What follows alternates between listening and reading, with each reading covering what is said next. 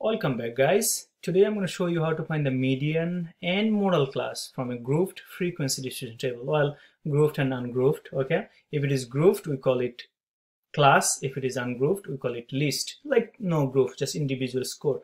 As you see, this is a class. So this class has 11.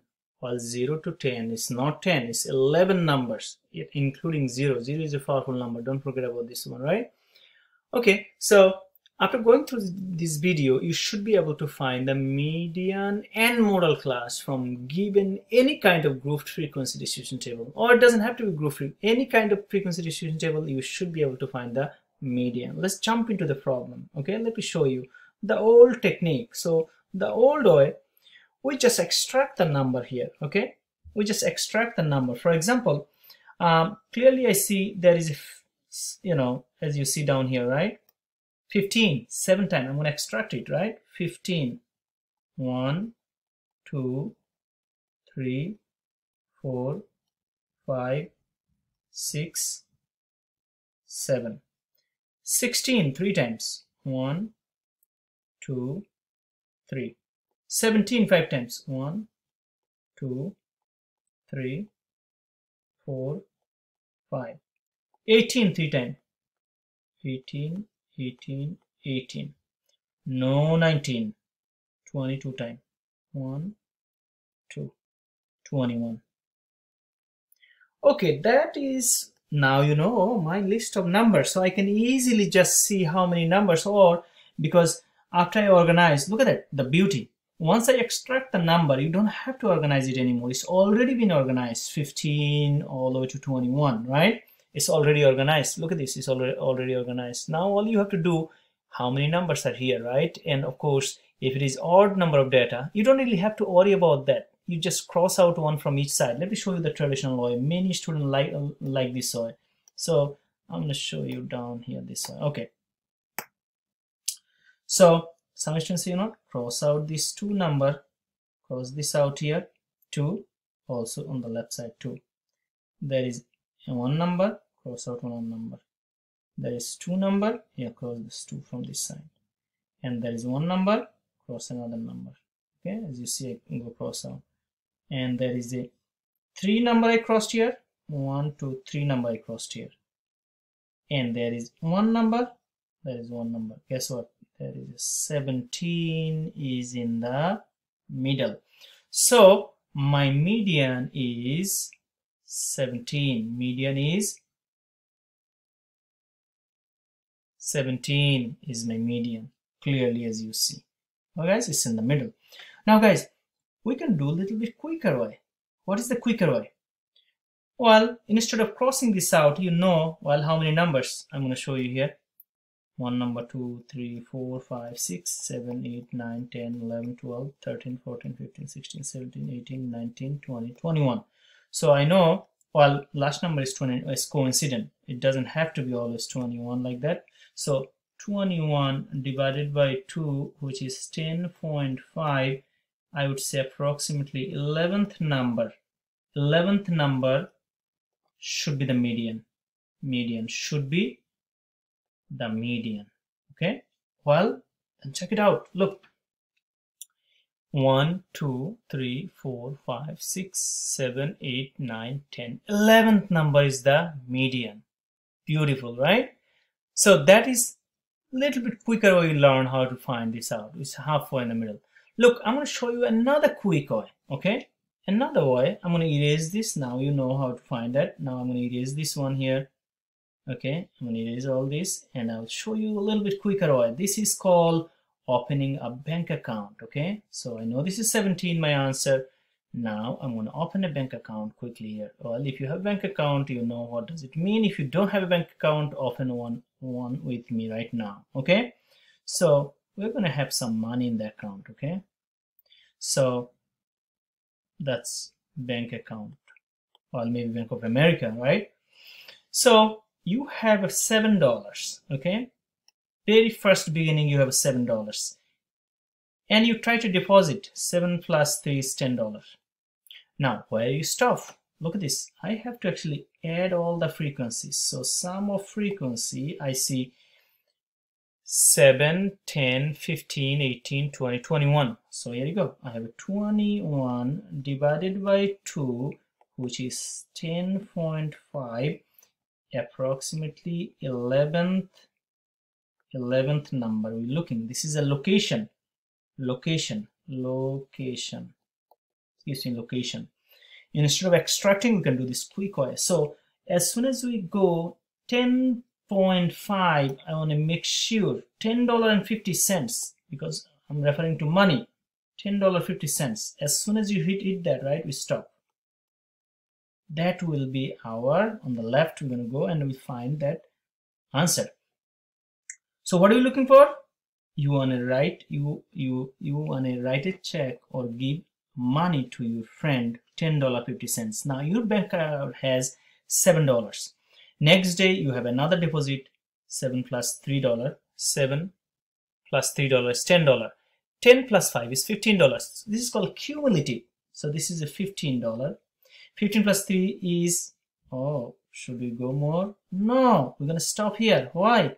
Because you have available money right now. Look at this here. Stop. So we're going to stop here. Why? Because you are looking for, you want to give $10.50.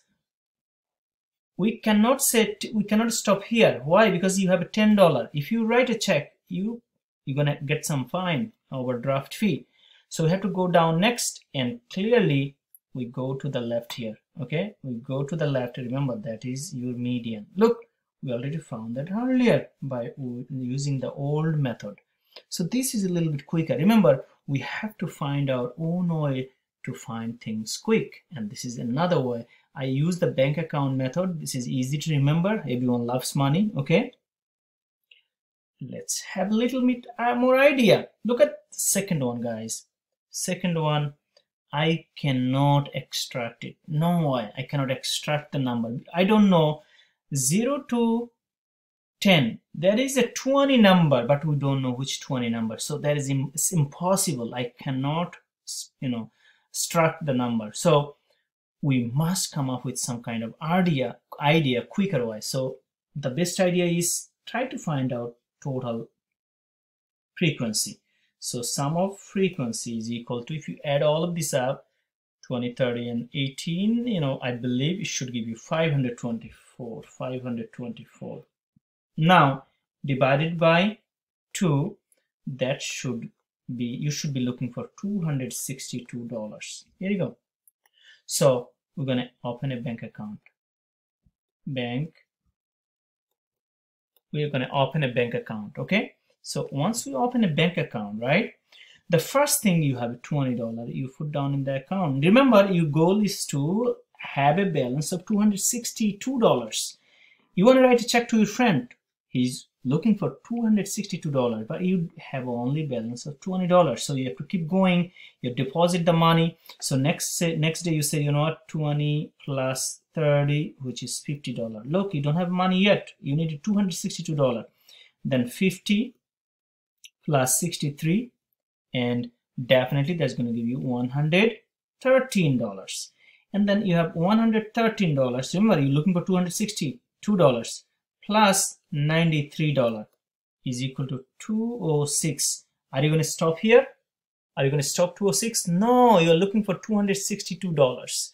So we're going to go one more. 206 plus 200 is going to give you $406.